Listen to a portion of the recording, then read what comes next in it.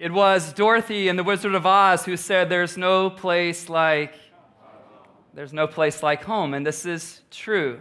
It's especially true if you've been gone from home a while. When I say home today, I'm talking about not necessarily the house we grew up in, though that will be true for so many of us. I'm talking about whatever that positive thing is in your heart, your history, your life even today that represents home for you. There's no place like home. That's why we're doing the Home Initiative. It's why we started this church almost 9 years ago, to create home for people who live in this city and people who will come to this city. But there's no place like home, especially when you've been gone from home a while. Would you agree? Even some of you, who's traveling for the holidays? It's lying. You're lying. We don't have this many people who stay in San Francisco. Some of you are like, I'm making my mind up. Some of you make $300,000, but you're only going home if your parents pay for your flight. Come on. Help your parents out. There's something in Scripture about you taking care of them. They've spent enough time taking care of you because you're 43 and still asking if they will bring you home. It was the summer of 2000. I spent that summer in Philadelphia. I worked at a camp for 2 solid months at Eastern University, and every single week, a couple hundred teenagers would come from church groups, and I was the camp pastor. So it meant 6 nights a week for the entire 8 weeks, I was speaking to teenagers. You think you're difficult to speak to. No, they're actually better than some of you. But I would speak every single night all summer, and by the end, you could imagine I was exhausted, looking forward to going home, quite a drive home from Philadelphia to where my parents' home was in Louisiana. Finally, I was just about there. I don't know about you, but when you go home, whatever home is for you, do you have those markers that let you know you're just about there? For me, it was turning into the subdivision. It was crossing the railroad tracks. It was taking the first left. I pulled into the 6th house on the left, into the driveway at 311 Shady Lane. So if you want to know why I'm so weird, I grew up my whole childhood on Shady Lane. I pull into 311 Shady Lane. I'm anticipating seeing my parents. I had let them know when I was coming home. At least I think I let them know when I was coming home, but we didn't have a cell phone back then. It was the year 2000, at least for us. Some of you were rocking the bag phone or the Zach Morris phone, but we didn't have that at the time. And so I go home, and I am kind of that romantic fairy tale guy, like everything in life is going to be better than it actually turns out to be. Anybody else? It's like in my mind, there's fireworks going off. My parents are like, we've missed you. We haven't eaten all summer because you've been gone. I rush into the door, ready for that embrace, and there's no one home. But it gets worse. I go into the kitchen, and I can tell that they already had dinner. I thought for sure, I was a picky eater back then. I thought for sure one of the 3 or 4 meals I actually liked would be available for me when I walked in the door. But I recognized not only was it not a meal I liked, it was a meal that I knew that my mom knew that I did not like. I've expanded my horizons with my taste buds, but back then I had not. And I got to the kitchen and saw that there was still some left, but it was hamburger helper. Anybody? Some of you remember that fondly. It wasn't on my top anything list except for things I did not like. And so now remember, it's been like a 20-hour drive home. So I'm coming home. It's going to be amazing. I walk in. It's not amazing. No one's there. The dog's not even there as far as I remember. And then I go into the kitchen and realize that they weren't expecting me. They weren't prepared for me. They had not anticipated me showing up. Now, to my parents' credit, 2 things. Number 1, I could not let them know when I was coming home. They could not find my iPhone because I did not have an iPhone. And secondly, when I did finally see my parents, they were really glad to see me. Okay, my dad's watching online. That's the only reason I say that. And I'll get a call today, which will be awesome. But I tell you that story because all of us can picture something like that in our minds, where we were hopeful that someone would receive us, and when we got there, it just wasn't that at all. I want us to get our hearts and minds around. I tell you that story to get our hearts and minds around what are people going to find when they come home to God, and could Epic Church Community be used in a mighty way over the coming decades when people return home. I started praying a prayer this week that I haven't prayed ever before, and it's really I just found myself thinking about the Home Initiative and what we're trying to create, and I just began praying for Epic Church 50 years from now. Like, Ben, that's crazy. We don't even have our 10th birthday yet. I know. I'm just telling you. I don't want to be a part of something that rises with us and leaves with us. I want to give myself to something that will outlast myself, and I hope that you want to embrace that as well, church. That's what I want us to do. And so as we continue the home series today, I want us to get our hearts set on the people who aren't here yet, but will be one day, in a talk I'm calling When They Come Home. When They Come Home. when they come home, because they're going to show up here. People who don't live in San Francisco today some of them live here 12 months from now, and others 3.5 years from now, and some 11 years from now, but they're going to come here. And it's not up just to us. I'm thankful for the brothers and sisters we have in the city who are leading strong churches all over San Francisco, but when they show up, will we have created anything for them to show up to? That's what this is about. This is what we're doing. It's our heart. It's not so that I can find home or you can. We've kind of found it. We've got to exist for something beyond ourselves. Would you agree? That's what we want to do, because they're going to show up. I mean, there are children who haven't been born yet who will be born in this city or move to the city at a very young age. Don't we want to do everything we can so that they can have a foundation for their life and faith moving forward, knowing the reality and sinking into the fact that God loves them and He has a plan for them? I would love for every 3- and 4-year-old to know that. Some of us didn't learn that till we were 30 or 40. Can we agree? Why not make sure that we have something positioned for them? Right now, there are currently people living in our city far from God who would not think twice about walking in the doors of a church. Do you work with anybody like that? I want you to imagine they have as much chance of coming to faith in Jesus as you do and I do. But Ben, that's so far-fetched. I know that's the whole point of Christianity. That a God would somehow prick our hearts in a way and open us up to the reality that He loves us and that He would stop at nothing to do whatever it takes to bring us back home. That's what we're about. There are people in our city right now who are trying to find ultimate satisfaction in pleasure and wealth accumulation and success. And here's what I know, because you and I have all been there. They're going to turn up empty at some point in time, and they will seek it somewhere else. And when they do, will we have another option for them? There are people in our city right now that are filled with loneliness and isolation, but at some point in time, they're going to think there's got to be something more than this, and they will begin to seek community, maybe in a variety of ways, but should they darken the doors of our church, will we have created some place for them to belong where they will eventually believe? I want to give my life to this. I make no bones about it. I say it unapologetically. I want to invite you to do the same, and I'm thrilled for those of you who've already just let me know, Ben, we're in it. Let's go. Let's go for it. Here's the question I want to ask. Will we do whatever it takes in this season for the sake of that future moment when they come home? Will we do whatever it takes in this season for the sake of that future moment when they come home? I want to paint a picture of our future. Today's going to be a little bit different teaching, so I want to go ahead and just load you with that reality. We're going to have a little bit of a different teaching. I want to think a lot about the narrative of Scripture today, and I want to think a lot about the idea of our imagination. And I want those two things to compel us to consider what God might do in the future. For our text today, I want to go to the undoubtedly the most popular parable in all of Scripture in Luke chapter 15, verse 11 through 32. It's a long passage, so you can stay seated today. I want you to really enter into this narrative, Luke 15, 11 through chapter 15, 11 through verse 32. I want you to see yourself in this story because you're in this story. There are 3 characters primarily in the story. Outside of the servants, there's a father, there's an older son, there's a younger son. 2 things I want to tell you. Number 1 is that you are identified by one of those characters currently with your present reality. But if you're not the character in the story you want to be, would you be open to God bringing you into the heartbeat of a different character in that story? Here we go. This is the whole idea. Luke 15, Jesus tells 3 parables. We're going to look at the third one. He's surrounded by, if you look at verse 1, he's surrounded by tax collectors and sinners on the one hand and Pharisees on the other hand, so the religious people and the irreligious people. The first parable he tells is about a lost... That was a bad, but you know. And the second parable he tells is about a lost coin, and now he's talking about a lost son, or I would say 2 lost sons. Luke 15, verse 11. Jesus continued, "There was a man who had 2 sons. The younger one said to his father, 'Father, give me my share of the estate.' So he divided his property between them. Not long after that, the younger son got together all he had, set off for a distant country, and there squandered his wealth in wild living. After he had spent everything, there was a severe famine in that whole country, and he began to be in need. So he went and hired himself out to a citizen of that country, who sent him to his fields to feed pigs.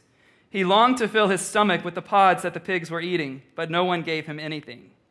When he came to his senses, he said, 'How many of my father's hired servants have food to spare, and here I am starving to death? I will set out and go back to my father and say to him,'" here's the rehearsal, "'Father, I have sinned against heaven and against you. I am no longer worthy to be called your son. Make me like one of your hired servants.' So he got up and went to his father. But while he was still a long way off, his father saw him and was filled with compassion for him. He ran to his son, threw his arms around him, and kissed him. The son said to him, 'Father, I have sinned against heaven and against you. I am no longer worthy to be called your son.' But the father said to his servants, 'Quick, bring the best robe and put it on him.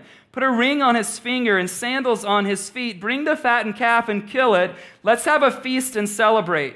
For this son of mine was dead and is alive again. He was lost and is found.' So they began to celebrate. Meanwhile, the older son was in the field. When he came near the house, he heard music and dancing. So he called one of the servants and asked him what was going on. 'Your brother has come,' he replied, 'and your father has killed the fattened calf because he has him back safe and sound.' The older brother became angry and refused to go in. So his father, hear this, went out and pleaded with him. But he answered his father, 'Look, all these years I've been slaving for you and never disobeyed your orders. Yet you never gave me even a young goat so I could celebrate with my friends. But when the son of yours who has squandered your property with prostitutes comes home, you kill the fattened calf for him.' 'My son,' the father said, 'you are always with me, and everything I have is yours. But we had to celebrate and be glad because this brother of yours was dead and is alive again. He was lost and is found.'" You may be seated.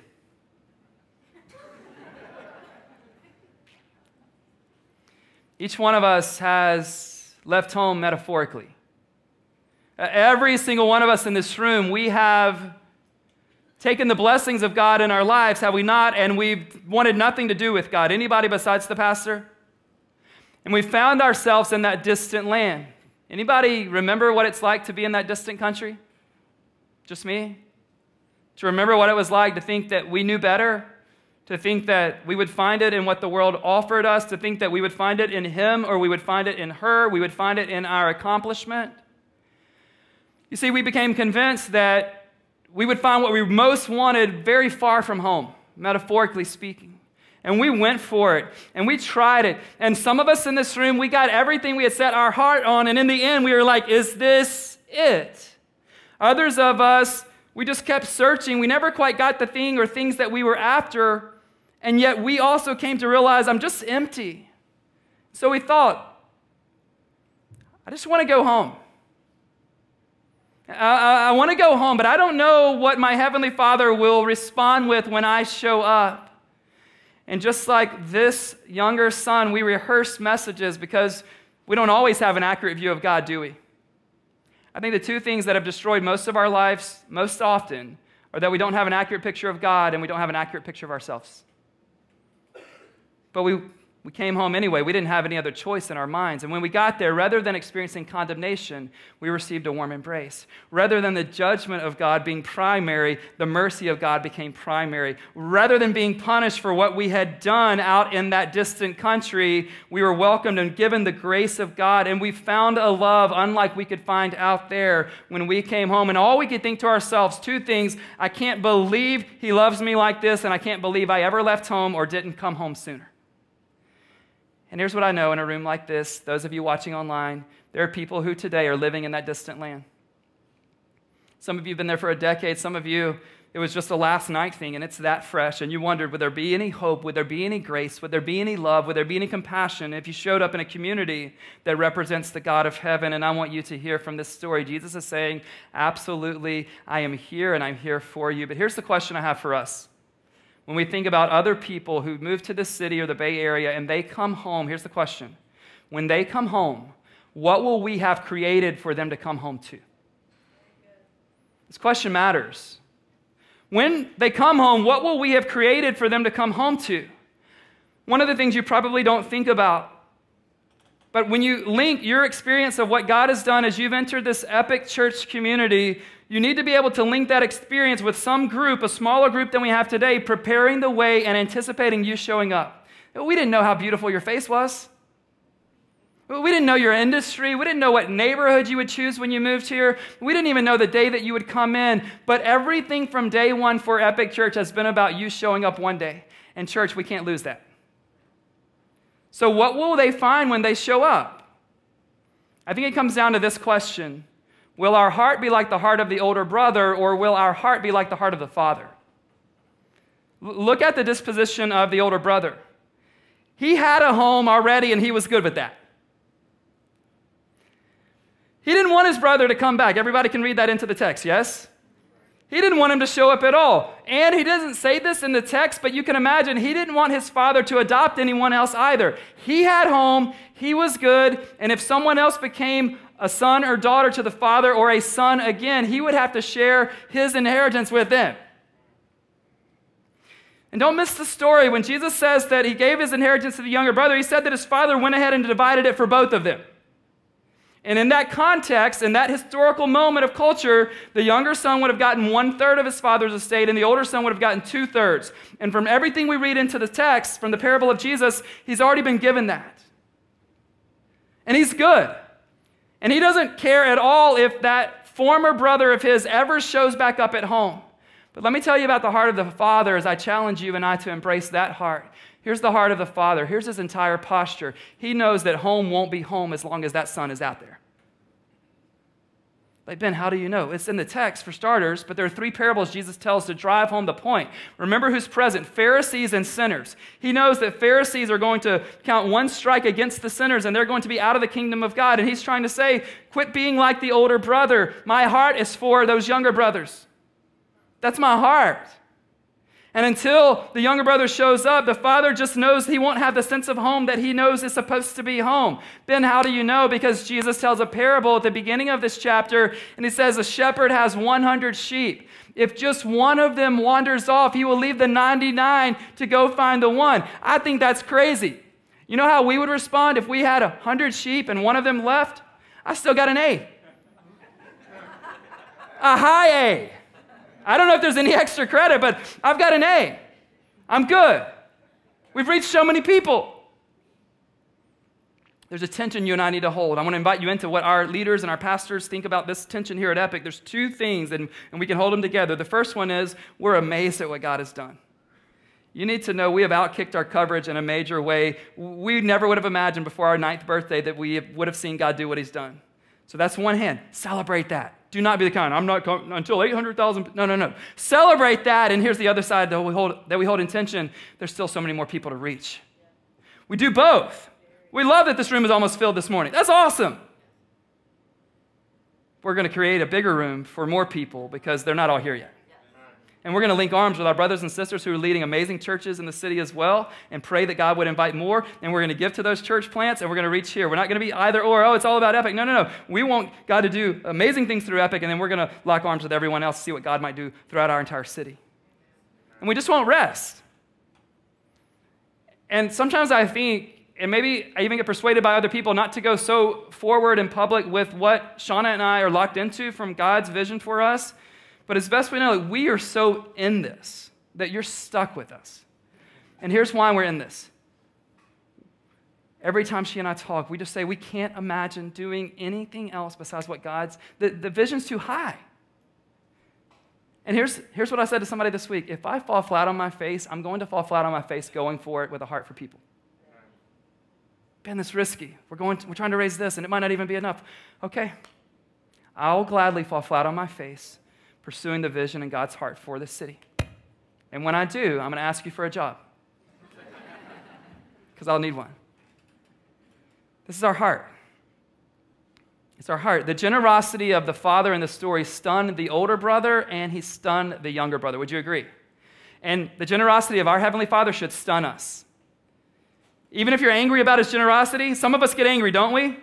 God, I've done all of this thing, and then this person who's such a terrible sinner, they come to church one day, and it's like it's all been forgiven. Like, yep, that's the gospel message of Christianity. But not just for the younger brother, for the older brother too. Did you hear what the father said to the older brother? Everything I have is yours. Sometimes we feel like if God blesses someone else, we miss out. Anybody ever felt that way? No, you sinners, you're lying right now. Anybody besides me? I worked so hard. I've been pure. I've done the right thing. And God, really? And then I remember, Ben, all that you have is grace. And the Lord is your shepherd. You don't lack anything. We're not missing out just because they're getting in on it. Now imagine if the older brother had a heart like his father. Imagine when he hears that the music and the celebration's coming and he wonders, like, did it happen? Did the thing happen that we've been hoping for, we've been preparing for, we've been praying for, that my father's been begging for? Did it happen? And he says to the servant, like he did in the text, what is all this noise? And the servant said, your brother has come home. Imagine if his heart was different. He runs like his father ran. And he embraces him. He gets to the party. He's just looking for him. And finally, their eyes meet. And he runs to him and he embraces him. And emotions begin to overflow because all he wanted was to see him come home. What if that could become our heart? We can't just be thankful that we found a home. But let me ask you this. If this is your home, aren't you thankful that you found a home here at Epic? Me too, but I can't rest with that. I want you to hear from a couple in our church community about how they have found a home here at Epic. But they're not going to rest with that reality. They're going to push forward and invest so that other people can find that home as well. Watch this.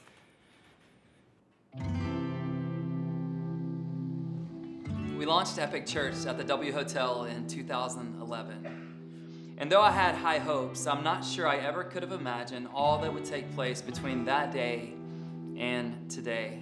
We've seen over 200 baptisms in our church. There are over 100 kids and students who show up at Epic each Sunday. 40 small groups where people just like you are experiencing community and growing in your faith. We've given over $1.5 million to our local and global partners. We have this clarifying vision to see an increasing number of people here in San Francisco orient their entire lives around Jesus. And now, with this home initiative, we are going to be able to see this vision become an even greater reality. My name is Michelle Stevens. And I'm Trey Stevens. We've been going to Epic since the fall of 2014. And we have 2 small children, Thaddeus and Solomon. Our previous church where we moved from in Washington, D.C. was a bit of a mega church, tens of thousands of people every Sunday. And we loved it, but we were present at the church and not a part of the church. And that was something that I think we were both really interested in getting more involved in as we have moved out to the West Coast. Church had never been a place that we had found a strong community of friends. Moving to San Francisco, I don't think we necessarily had an expectation that that was what was going to happen. But what we found is that not only did we find a community of believers that we could share life with, we actually found our family thousands of miles away from home. Because of community, I feel like we have this constant connection. And that means that we are connected through the hard times and the good times. And when I have those people that can walk with me through all of it, it makes the good even sweeter and the hard a little easier to get through. We felt, I think, eventually that we wanted to give back, and a way in which we thought, according to our giftings, was a way to do so was by starting a small group around matters of faith and work. Michelle and I moved out here thinking that we were transients, that within 5 years we were going to move back to the East Coast and resume our life kind of where we left it off. And doing that prohibited us in some way from really investing in the neighborhood, the city, the community that was right in front of us. And we were locked into this make the world a better place kind of view. And I think going through the Faith and Work curriculum really helped us understand the importance of seeing what is immediately in front of you and doing your part, playing your part, that God has called us into that transformational activity in our own community groups. In order to make a long-term investment in a place, you have to actually say that you are long-term. Being short-term, being transient, it never really allows you to mentally lock into the idea that you're going to have to make long-term decisions about the commitments that you've made. Yeah, something clicked for us when we became homeowners, that we felt like now every move that we make is an investment in something greater, in something long-term. So as we are committing to our home, we also get to commit long-term to our church. I think immediately I think about beauty, and I think about how the city can be so loud and dirty and annoying and constantly moving and changing. And wow, how exciting would it be if we had this like beautiful permanent space? Having the ability to grow into more space gives people a sense of belonging, that they're not just coming in and standing in the back of a filled capacity room. They're coming in and feel encouraged to help contribute to filling out that space, and then filling out the next space, and then filling out the next space. So in some ways, like, your space actually becomes an artificial constraint on your ability to grow. I think in a place like San Francisco, where we have such a transient attitude towards life, what is my next job? What is my next apartment? What is my next whatever? We oftentimes forget that God is saying place matters, and he's repeating that over and over and again throughout the scripture. Tithes and offerings are like the ultimate short-term investment. It's like, how are we going to pay the bills today? How are we going to pay the bills tomorrow? How are we going to carry out the programs that we've set forward for us as a church? And really, home is more like a venture capital investment. It's a long-term investment in the future of a thing that we believe is going to be bigger and different and challenging in different ways in the future. And it's a legacy that can be left behind for our children and our grandchildren and the thousands of people that are as yet unreached by Epic that will be part of our community moving forward.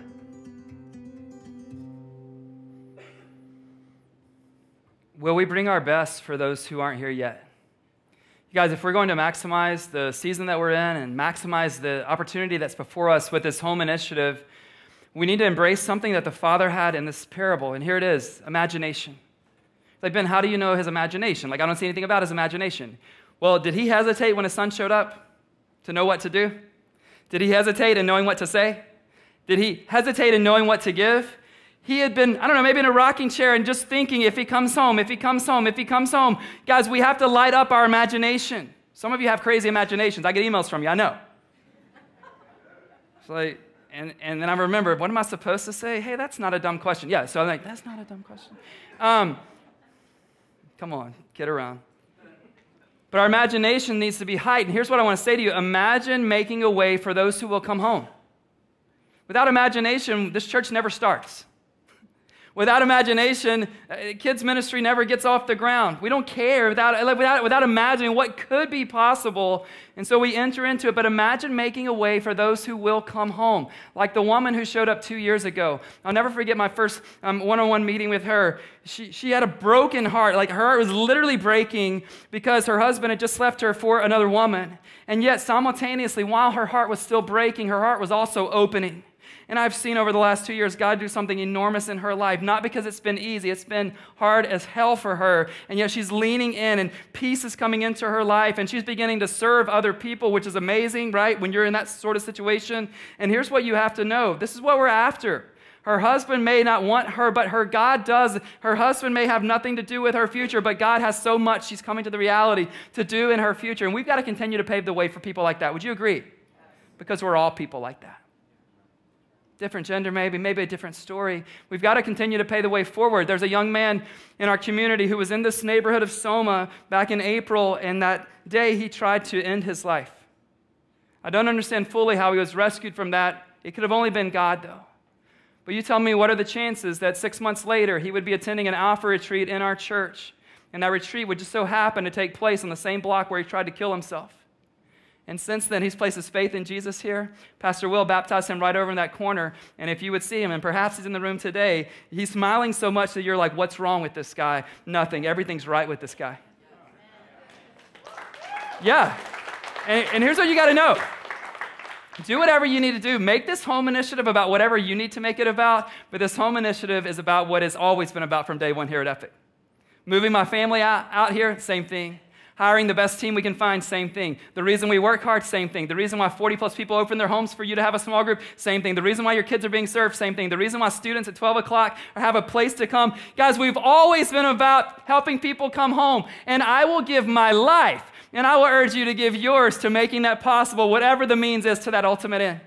I will not apologize for it. I will not back down for it. I will say, I need somebody to go with me. Who's in? Who's in? I thought it was rhetorical. Maybe I am doing it all by myself.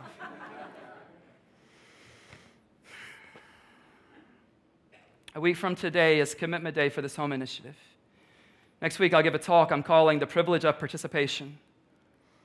And after I teach and I pray for us, we will collectively bring our gifts and commitments down to the stage and just lay it down as a symbolic gesture of an offering before God. And we'll be asking him in that moment to multiply our resources and to do and provide and unlock that next space for us so that people can come home. What will you do with it if you're part of this church, if you're watching online right now? What are you going to do? I hope that we will lean in for the sake of who will show up here one day. But understand this whole idea of doing something in one season for the future blessing for others, it's kind of at the heart of our whole Christian faith. Would you agree? This is kind of how it's always gone. God creates. Why? For the future. He calls Abraham to leave so that he will be a blessing to all nations for the future. Jesus, you'll see this on the screen, Jesus left what was comfortable for him so that he might bring home to humanity. Do you remember Jesus shows up and he's bringing home to humanity? And then when he is about to leave the disciples, they're scared to death as they should be. He says to them, if I go away, I'm going to prepare a home for you. Everything in all of creation and where we're going to end our eternity, which by the way won't end, is in the presence of God. But here's what I know. Not only are we going to invest as a church, some of you right now, you're in that distant land, and you need to hear me prophetically say to you today, it's time to come home.